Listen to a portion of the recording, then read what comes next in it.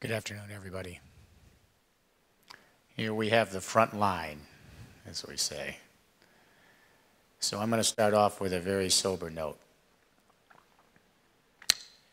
In 2007, we had a turning point for the human race.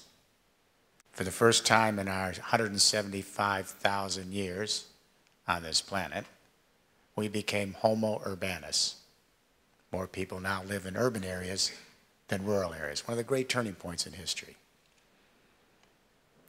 But these urban areas have a Janus face.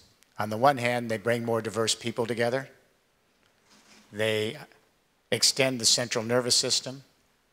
They allow us to create more empathic embrace across wider domains. They create a more cosmopolitan sensibility, a more global sensibility. But these same urban civilizations consume vast amounts of the Earth's energy and create more entropy.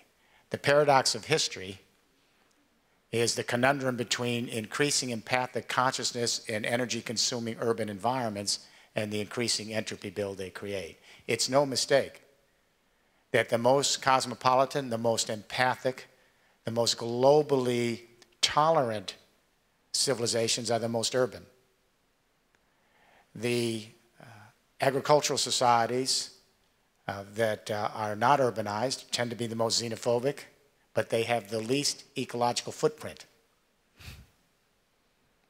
Yeah, that's the paradox in history. How do we break the shackle between an increasing urban empathic cosmopolitanism and the entropic build that goes with it?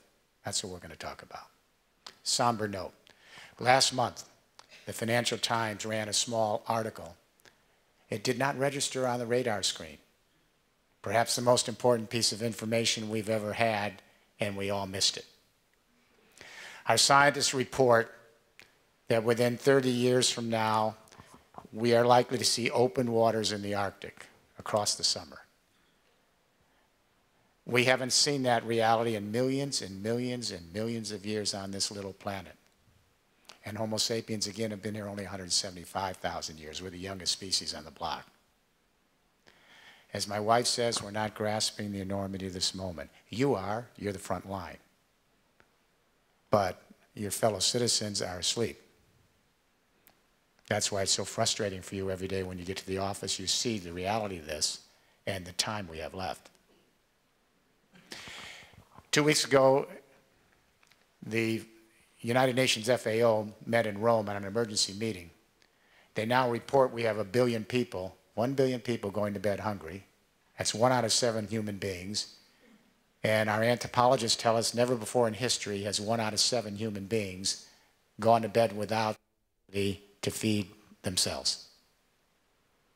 And if our climate change models are correct, as climate change continues to deteriorate the conditions of the planet, more floods, more droughts, more wildfires, our yields are going to go down, and we could see a collapse of agriculture by 2030 because of climate change.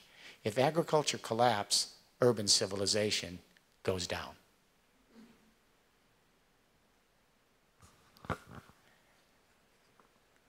As context, let me introduce an anecdote because I think it's instructive of the challenges we all face in urban civilization.